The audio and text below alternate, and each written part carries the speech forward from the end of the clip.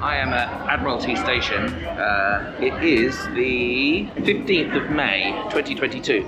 And it's rather exciting because there's a new extension to the East Rail Line which finishes at Admiralty, and you can see the sign just behind me there.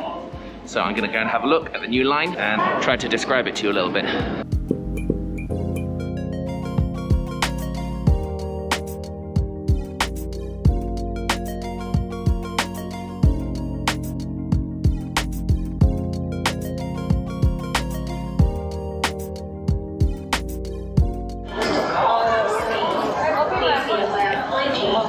So the part of Admiralty Station that we're using is the new bit where the South Island line terminates, and then we've just gone off to the right-hand side.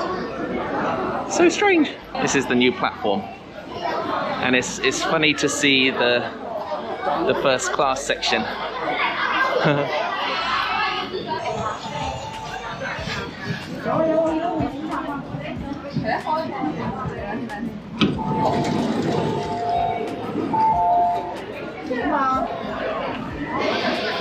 Wow.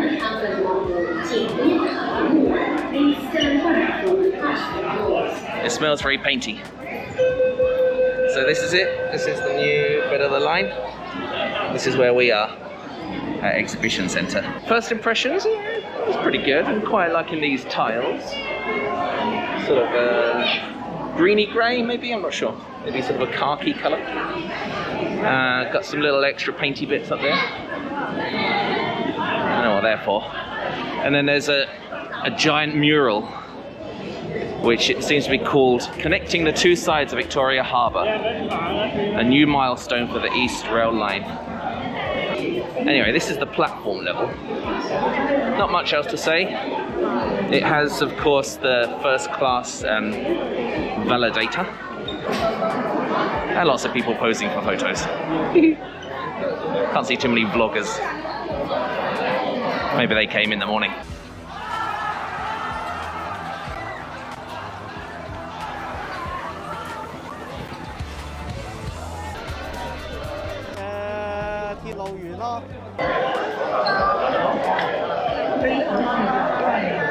So they've actually got the bombs that they excavated during the when they were excavating this station, when they were digging up the earth to build this station. They've got the actual bombs. Look at that! That's amazing. There's another one as well in a corner.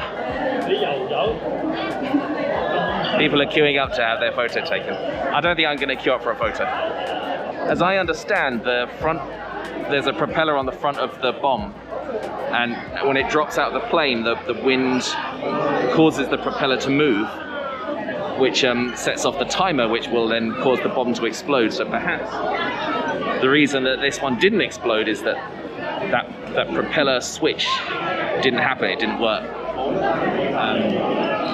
Anyway, it's a pretty amazing reminder of war, and that Hong Kong was involved in the Second World War.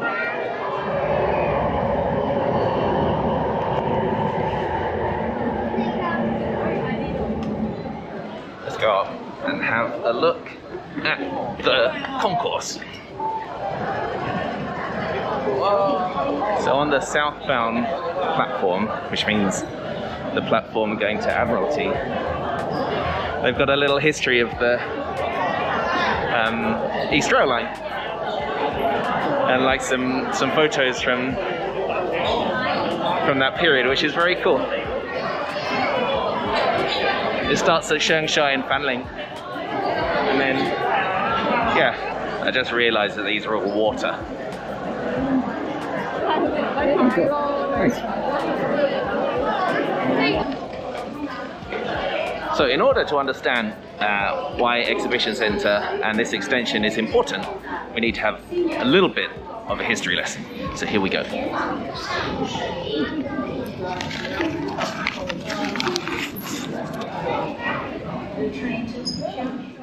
When I arrived in Hong Kong in 2008, the journey from the Northern New Territories to Hong Kong Island was long but fairly simple. you could change at Chim Sa Choi East and be in Central pretty quickly. Then, in 2009, the West Rail Line was extended and the East Rail Line was shortened so that they both terminated at Hong Hom. Not too bad, you might say. Everything looks quite nicely connected. This is true, but it also meant that the same journey from northern Hong Kong into Central now needed 2 changes, here and here. Oh, and there's a massive long walk between Chim Sa Choi and Chim Sa Choi East, and you can't use the same ticket, you have to exit and pay again.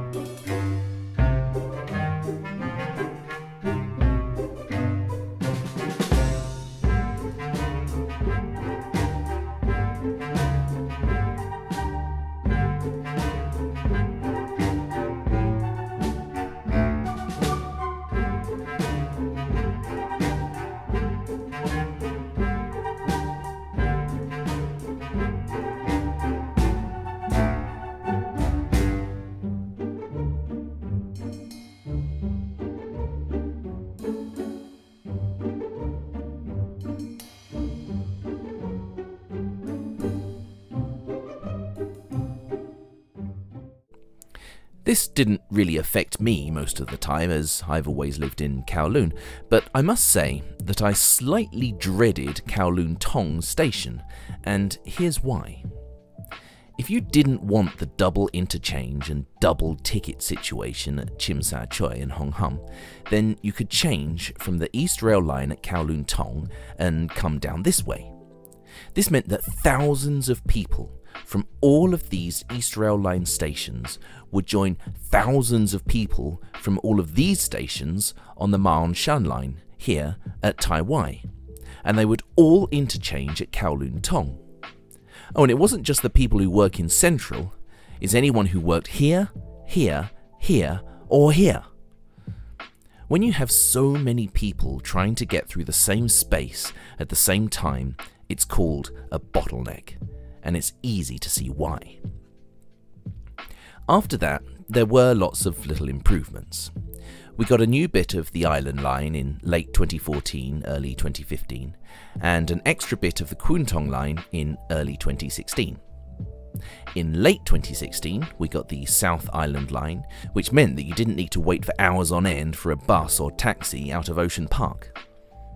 In 2020, we got a great new bit of the Ma On Shan Line, which meant people travelling between the north and east could change at Diamond Hill, which helped with the bottleneck at Kowloon Tong quite a bit. Then last year, in 2021, the Ma On Shan Line and the West Rail Line joined together and formed the Tuan Ma Line.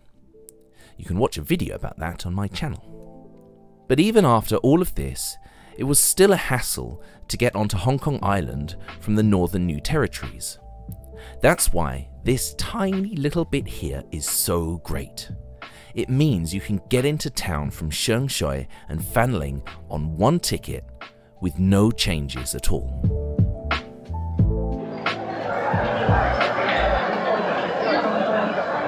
Now this is the concourse.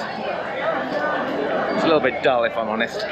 Did get my station guide, which is good. And they've got toilets.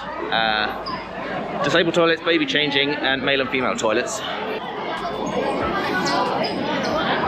That's pretty handy. So my favourite bit is the air quality. The challenge is to make the air quality go down with the things that you do in the toilet. I'm not going to try that out today. Maybe another time.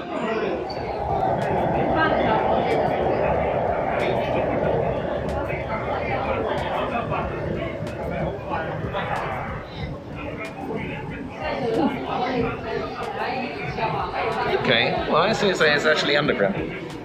Bit of a funky pattern as well on the walls, not sure about that. And rocks. Alright, let's do a quick reaction to this place.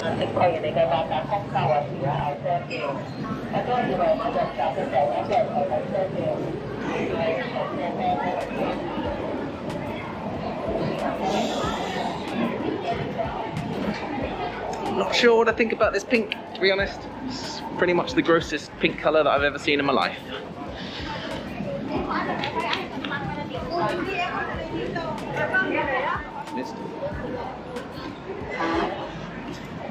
Ooh, the lettering is kind of bluish.